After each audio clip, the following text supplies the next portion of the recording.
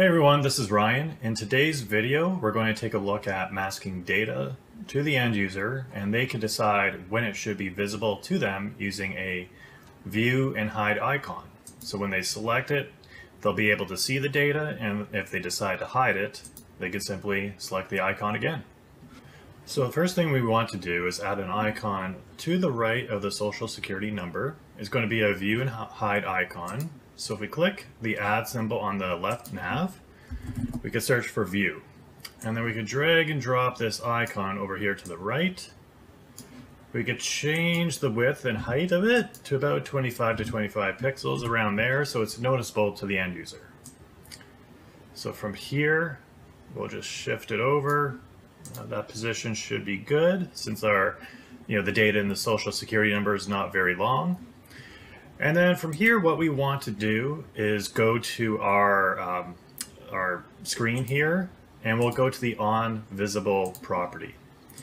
And from here, we're going to create a new variable. So we'll say update context, and we'll say display social security number, and we'll set it to false. So that's going to be our default value. Okay. So we're actually going to use this quite a bit in the future. So what we want to do here is with the icon, when it's on selected, what we're going to say is that if it's display social security, if it's true, what we're going to do is set it to false. Otherwise, we will set it to true. So that way the user can, every time they select, it'll just switch to the alternate value. So we're going to enter this as true. And then from here, what we can do is if we go to the icon itself, the icon property, down here, we can say that if it's true, we will show the hide icon. And if it's false, we'll show the view icon. So if display social security number, we will show icon hide. Otherwise, we'll show icon view. So if we go back to our app and we just click on it, you'll see how the view and hide icons will now appear. So let's go back and let's actually update it so the text is masked when the view icon is appearing. So right now we're just showing the social security number based on the gallery item selected. So what we could do, it's pretty similar to what we did with the changing the icon or changing the on select property.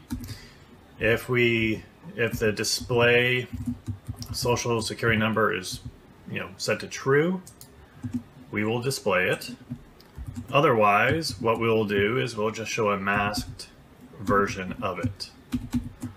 Okay, so we'll follow the format of a masked social security number, and we'll close it down.